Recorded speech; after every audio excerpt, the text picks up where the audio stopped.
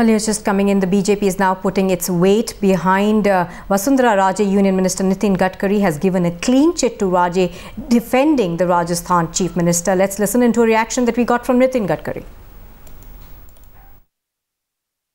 वसुंधरा जी के ऊपर जो आरोप है ये बेबुनियाद है और ये आरोप में न कोई लीगलिटी है न कोई करप्शन है। जहां तक उनके बेटे के ऊपर जो आरोप किए ये पूरी तरह से बिजनेस डील है और इनकम टैक्स रिटर्न्स में इसकी एंट्री हुई है और इसलिए किसी से पैसा कर्जे पे लेना ये कोई गुनाह नहीं होता और इसलिए इस प्रकार के डील को जिस प्रकार से राजनीतिक विवादों में लाने की कोशिश की जा रही ये दुर्भाग्यपूर्ण है।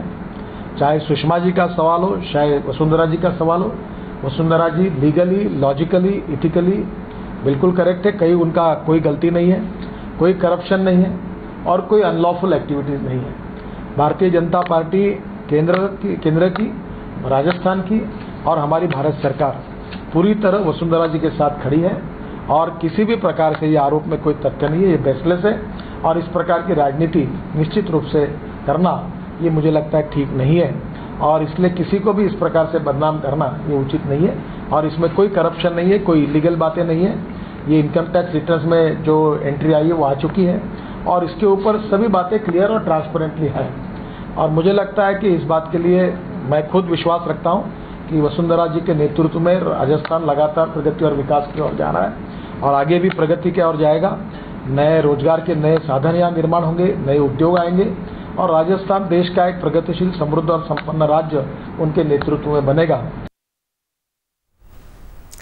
Well, Aditya Rajkol is reporting from Jaipur on this. Aditya, the BJP giving a clean chit over there, essentially putting its weight behind Vasundhara Raje. Well, absolutely. It isn't really surprising that the Bharatiya Janata Party has now decided to completely back Vasundhara Raje, a completely extreme position taken by the central BJP.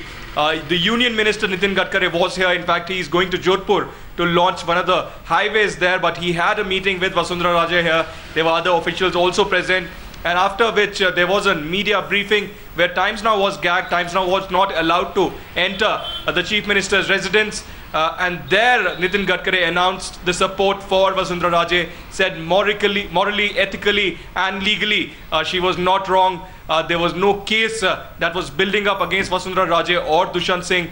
On the allegations specifically against Dushyant Singh and Lalit Modi, he said that was a private business deal and government had nothing to do with it, no comments to make on the same. But the big question really remains, Times Now documents had clearly proved conflict of interest, quid pro quo. Then why is BJP continuously defending Vasundhara Raje?